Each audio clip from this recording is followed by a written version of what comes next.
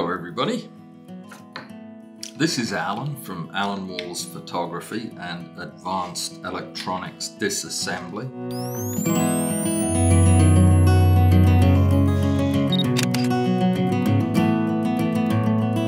You are catching me just as I begin the process of scavenging some of these things from one of these things. Amazingly, it was only very recently that I found out the amazing stuff that's contained inside these little grey squares. I don't know what any of them do. The other day I took an hour or so and went to one of the local thrift shops to see what I could find, and I came up with a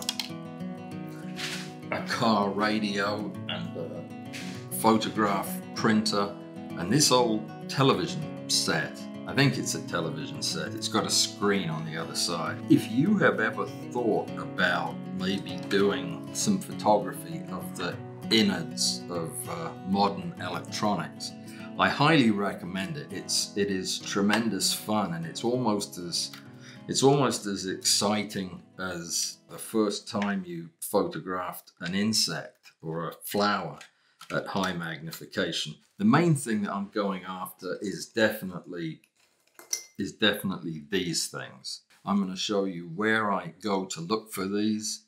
When I find them, I'll show you how to take them off the boards that they'll be stuck to. And then with a little bit of luck, I'll show you how to get the actual chip out of the inside of one of these packages. As far as appliances or devices to look for, I've developed a set of rules, Allen's laws, I'll call them. If the device that you're looking at, if you have absolutely no idea how it can work, if it seems to work by magic, that's the best kind of device to get. If you get one that you know how it works, then it probably doesn't have very many microprocessors in it. That's what these are called, I think, microprocessors. They're almost identical to food processors, just smaller, grey. They don't cut food. Yeah, otherwise about the same. A word of caution: if you're messing around with electronics, even if you know for a fact they've been sitting on a shelf gathering dust and haven't been plugged in 2 years, I recommend that you assume that everything that you're touching was just recently plugged in and that it has capacitors that are charged with electricity. So if you're not comfortable doing this, don't do it just because I'm doing it, for crying out loud. Probably a good rule of thumb is to just start unscrewing stuff and don't touch anything that looks electrical. If you were planning on putting this back together so that you could watch tonight's rerun of the Golden Girls, just don't take it apart in the first place. That would be my advice. Something's holding this together. Oh, it was gravity holding it together. Almost all the wires, at least in modern electronics, just plug in with these cool little electrical plugs. So another thing I do early on is just pull all of them out so they're out of the way. Oh, this was glued on, I see. Yeah, no, that's not glue, is it? Anyway. All right. This is the power supply right here. This is the part that's attached to the wall. There's all kinds of good stuff to scavenge from these. I see several very nice looking microprocessors, which will use one of these. The way to tell that it's a good microprocessor is if, by good I mean good for photographing, is if it has lots and lots of legs. See this one? It's got a lot of legs. When you look at one of these things, like this one. All of those different areas, those rectangular areas, do different things. There's input registers, output registers, arithmetic registers, and cache registers, I think, are all the ones. I taught myself all about this last night, so I'm pretty much up to speed. There's one big mama capacitor right in the middle, and if anything on this is going to give me a nasty surprise, it will be that. What I'm going to do is drain that. Until that has been done, I just don't touch anything electrical looking until I'm 100% sure there's no stored up electricity. It's like every time I do this, I'll find another couple of dozen awesome photographs from bits or pieces here. I cut them open sometimes, sand them until the innards are visible. These long shaped ones, I don't know if you can see that, do have chips in them, but they're really tiny. There we go. If you look at the videos, there's all kinds of different ways people discharge these. I'm just going to bridge the capacitor with a screwdriver. Safety glasses are on. Where is it? There it is. Okay, so if there was anything going on, if that thing had any current in it, it may or may not have sparked when I did that, but it would discharge the capacitor. That just means it would dump all of its electricity across the bridge here. Okay, this is where we're going to focus our attention, because these are the chips that we want. This is how big the chips are. That coin is a dime.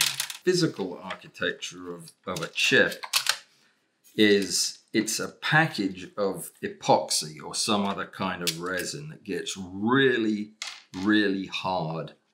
I think they bake it. And inside of that, let me grab one to show you. This one looks promising. So I didn't start getting successful in opening these things till I realized that most of them have the same physical construction. They have this epoxy on both sides. All of these wires on the outside connect to a smaller group. These are called lead frame. And on the inside, they're copper wires. In fact, these might be copper and they're just covered in solder, but they form like a spider web of copper wires, and at the end of that is a metal plate. And that metal plate is our best friend, because the blank side of the silicone chip sits on that metal plate. So that the silicone chip is directly underneath the, oh sorry, wrong side, is directly underneath the resin on the front, and there's a metal plate underneath it with wires coming out of it. So as we break these things open, those wires can be a lifesaver to grab hold of and gently pull the chip up out of the resin. I'll show you what it means, but it's really important to know that because for the longest time I was pulling them in either direction, and some of them were breaking, some of them would just never come off. The best chips that I've found so far are Sony. Anything with Sony stamped on it usually has really cool chips inside. They're incredibly complicated, and they open up really easy. They're the best ones to get apart. The bigger chips almost always have slightly bigger silicone, but I have opened some that had no size to them at all on the outside. They were tiny little chips, and they were almost all silicone on the inside. So it's like a box of chocolates. Oh dear, what was that film? The people who make these boards, they're called PCBs.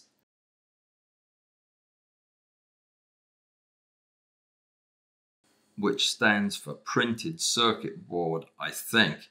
But the people who make them have no sense of humor, and they, I think, clearly don't like people like me, because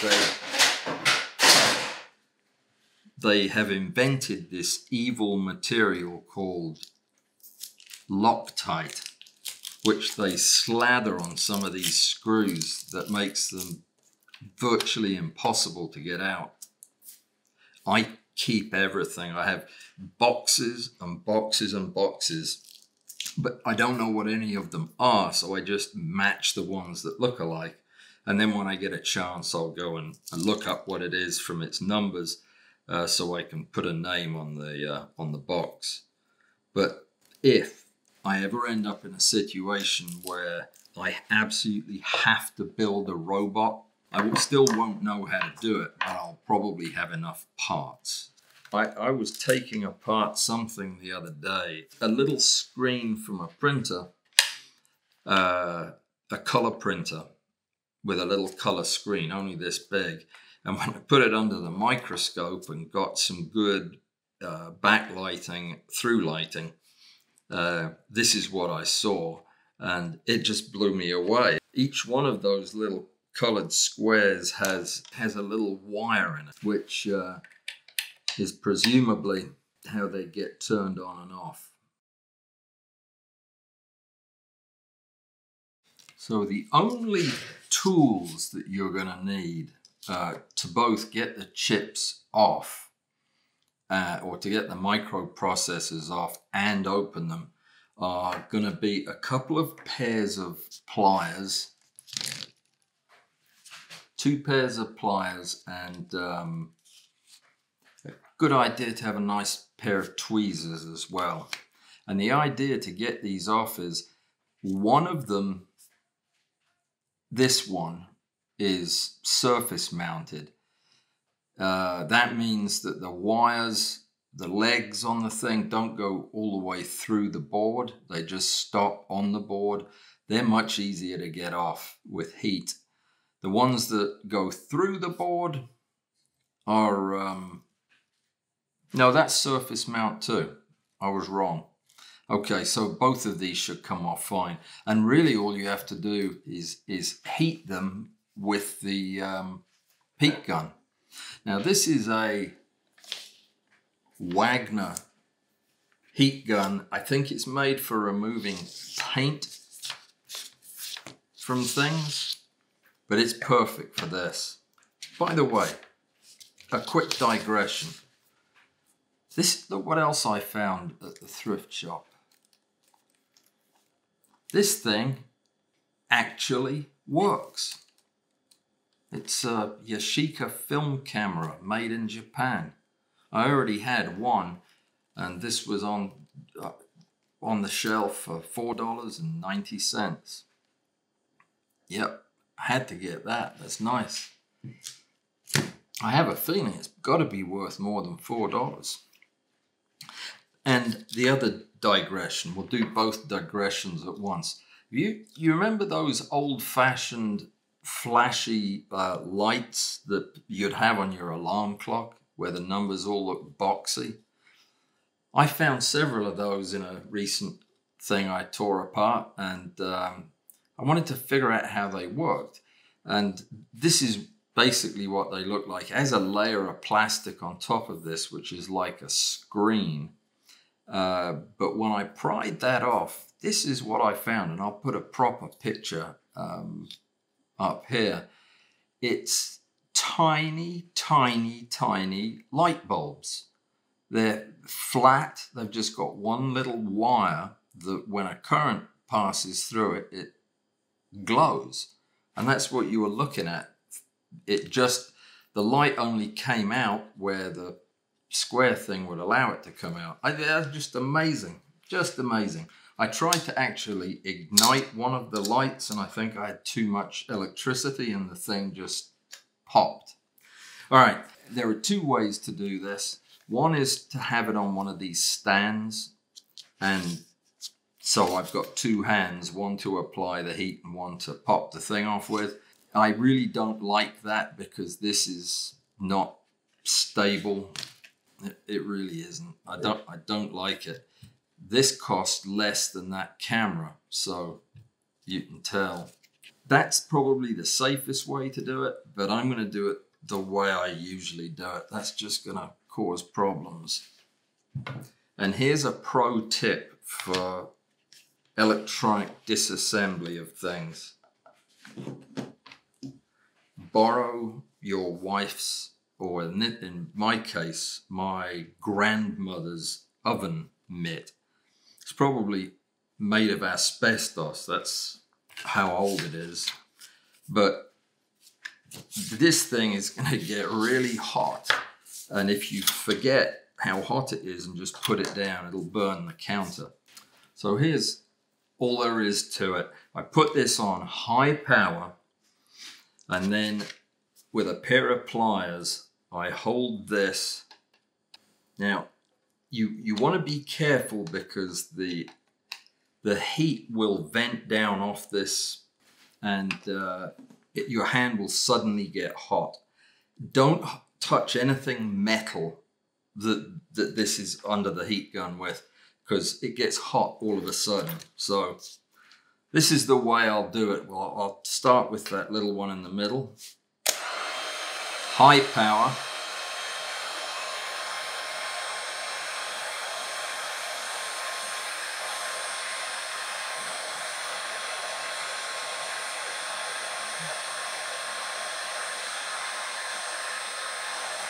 If you look really closely, you'll see the solder suddenly get shiny.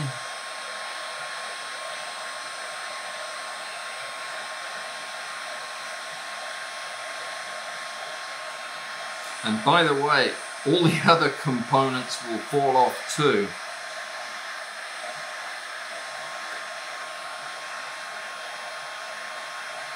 It goes from being fixed on there to suddenly being off.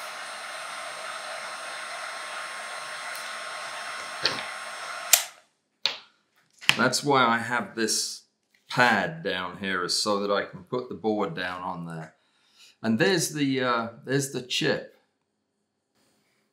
I don't know who makes this one. URMC. No idea. But yeah, this is what we're going to break open to find the little piece of magic silicone. So I'm going to leave that there to cool, and let's get this other one. If I hadn't been talking while doing this, I would have just moved on to the next one, because interestingly, when you heat an area of one of these PCBs, you're actually heating up the whole PCB. I mean, all of these are conductors. So while they don't get melty, if while that was still hot, I could have pulled all of these capacitors out. I just don't need any more capacitors. So let's take that last one off.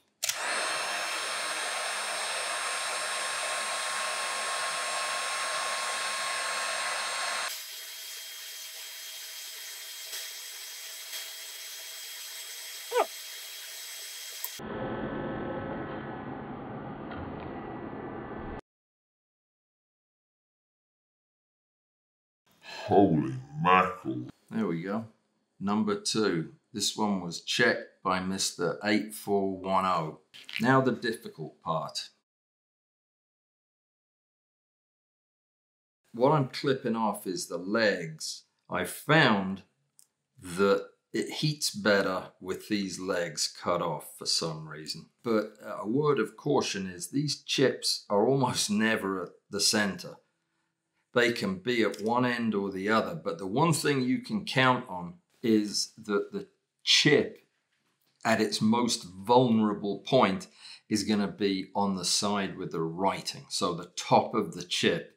The silicon chip is right underneath the first layer of that, and all the goodies on the chip are faced this way, so they're faced up to the writing. We've got much more room to play with underneath the silicon chip because there's a metal plate that all of these wires connect to. And that metal plate has usually got several pretty stout copper wires going into that plate. And they're good handles because we have to pull the metal plate down from the underside of the silicone.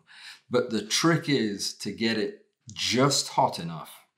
And one of the things you'll notice, especially with a thick chip like this, is that it will make a popping noise when it gets to the right temperature. That is I've heard people say it's from steam building up on the inside, but for the life of me, I'm not sure why there'd be any water on the inside of this thing.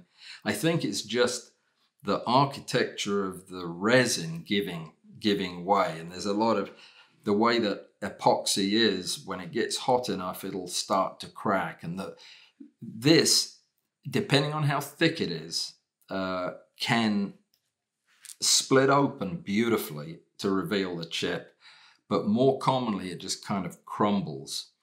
So what I do is I figure out where I think the chip is going to be in relation to the package, and it seems to be typically down at the side, the spot with the dot, but this one's got 2 dots. So I don't know. I'm just going to grab it about 1/4 of the way onto the chip. And once I get it hot enough, I'm going to grab the other end and then wiggle it ever so slightly. All I'm looking for is for the epoxy to separate a bit, and then I'll try to slide it off. That's the first trick, and it hardly ever works. But once or twice I've done that and had the piece of silicone just fall out.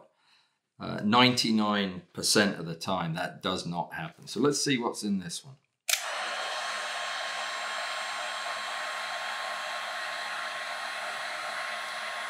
I seem to have better luck heating the chip side first.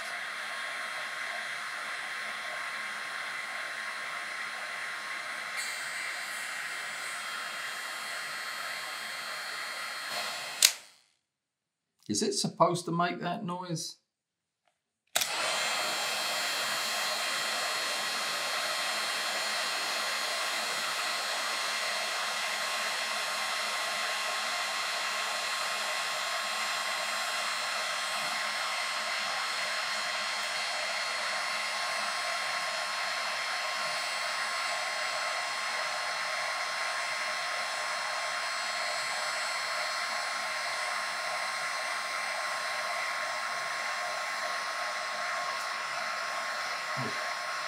Yeah, that's hot.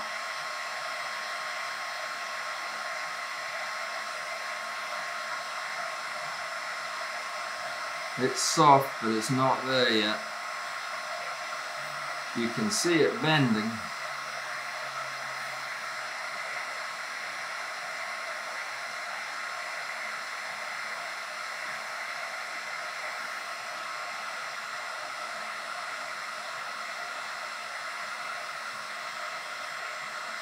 Okay, just gave on one edge. All right. Now, you can see the lead frame, all the wires going in there, and I think we're at the edge of the chip. So, I'm going to just keep going.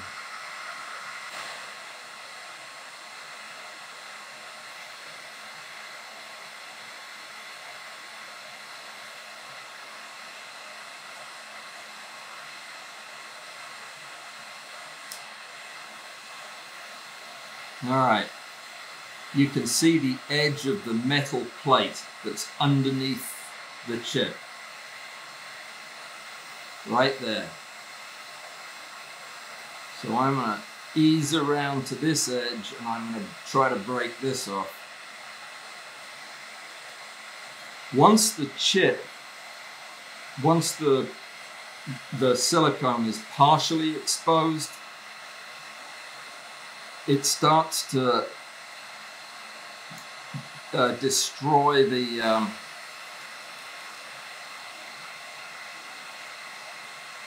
it starts to destroy the architecture on the chip. So you can see now that we have the metal plate with two of the lead wires coming out of it.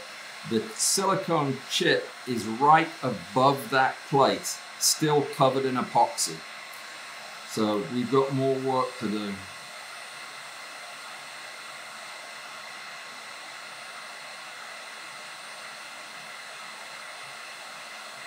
Now I'm heating the side with the silicone.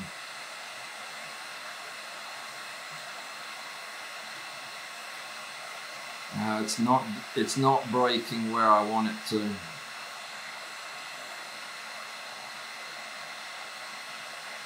But you can see now that the edge, so the edge of the chip is right here.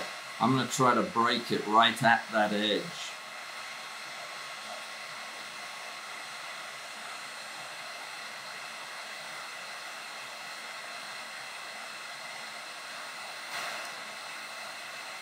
Now I think I just snapped it in half.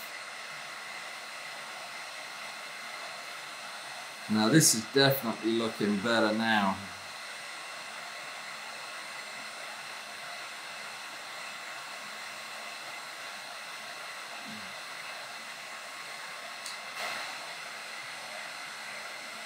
Okay.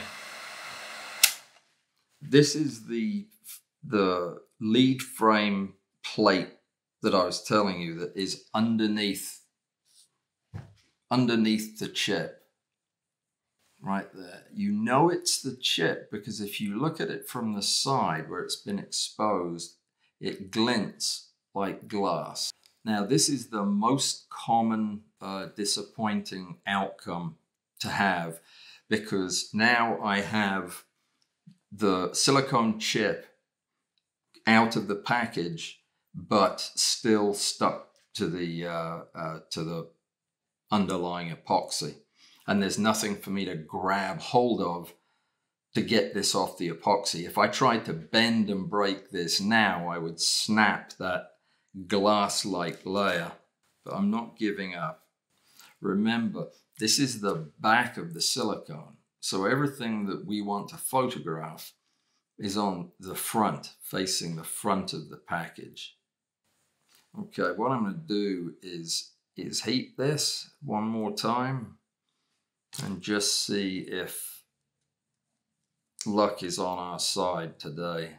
If I can find a way to hold it, because it'll crumble if it gets hot enough, but there is a small possibility that once this gets boiling hot, that I'll be able to use the tip of a very fine pair of tweezers to pop the glass forward. Usually, if you do that, you end up scratching the die. This is called a die, and it's just not as pretty anymore. So let me give this a try.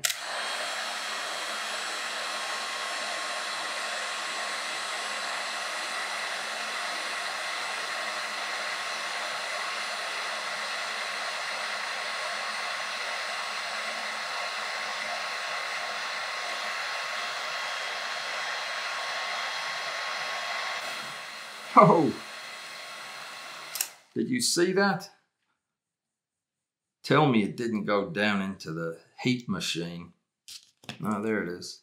That, my friends, is a victory. This is about what I would have expected for size. It's maybe 2 millimeters across. Oh, and you can almost make out the beautiful architecture on the surface there. This is perfect. What makes this ideal is that even though it got a lot of heating, no part of the chip was heated directly. It was covered by the epoxy until I was able to pop it off that last piece.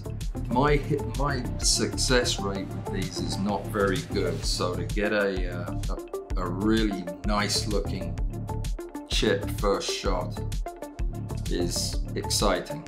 Yeah, if you have any questions, let me know. That's really all there is to it.